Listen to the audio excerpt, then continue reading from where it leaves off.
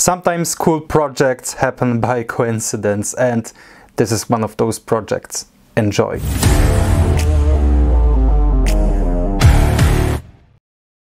The project I am talking about is the possibility to prepare and mount a dead Scolopendra, which one of my viewers donated for this episode.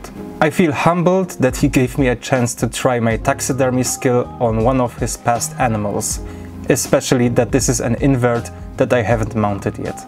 I offered him to make a specimen in a dome, to make it look as close to being alive as possible. The Scolopendra was waiting in my freezer till I had some time to do the necessary work, and of course to kill off any pathogens and parasites inside. Something interesting for all of you that try to tackle a project like this: the still frozen Scolopendra is still a lot easier to cut than a thawed one. And wear gloves. I cannot stress that point enough. The insides are very soft and gooey. They stick to your hands and, well, they smell badly.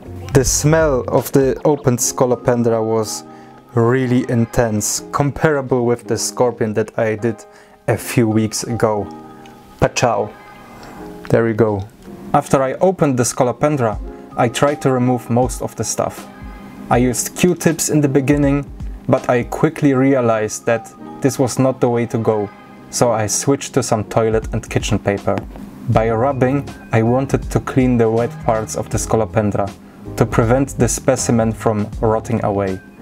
And then happened something I wasn't prepared for. Something interesting about the Scolopendra anatomy.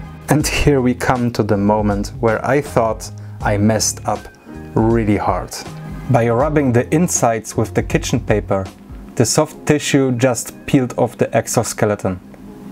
As a result, I was left with something that resembled more of a mold than a Scolopendra. I tried to come up with a plan to save the specimen and noticed that the insides were in a dark grey, blackish color. I tinted the cotton I had with some acrylic black paint, got rid most of the water and inserted the cotton inside the dead animal. As a result, the colored cotton was visible through the exoskeleton, and the color was filtered through it, so looks like the specimen was saved after all. As a next step, I prepared a small diorama inside the dome. As a base, I used a small cork tube that I secured in place with a healthy dose of hot glue. Just make sure that the tube fits inside after putting the dome on. I scavenged one of my empty terrariums for some bone-dry cocoa fiber and dry moss to decorate the diorama. I fixed everything with plenty of super glue, almost like basing a Warhammer miniature. Now the star of the show, the Scolopendra. There are two steps in mounting. First, we mount the body of the animal, and after fixing it in place, we can position the legs to give the impression of it sitting on the cork. This is quite time-consuming. Don't use too much glue. Use a skewer to get just the right amount of glue. And after some corrections and adding some moss, the diorama is finished. I'm quite happy with the result. And like predicted, the male Psalmopeus irminia passed away from old age, so I thought this is a great opportunity to make a final enclosure for the female and a male, like I did with the Caribena versicolor. This project was definitely easier than the Scolopendra.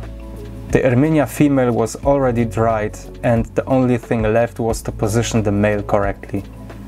Like with the Caribenas, they will be an excellent educational tool to show the differences between male and female tarantulas. I need to get more of those frames. They are constantly sold out, and it looks like this won't change so fast. And here we have the final Scolopendra enclosure. This was a really fun project. I enjoyed every bit of it. Okay, not every bit, because there was a lot of stuff that stuck to my hands. I should have used gloves, but still, the final result. So, just one more thing. There you go. If you like what you saw and don't want to miss the next taxidermy projects, because they will happen sooner or later, consider subscribing, ring the bell, leave a comment what you like, what you want to see in future videos, and as always, thank you for watching. Tarantuhala out.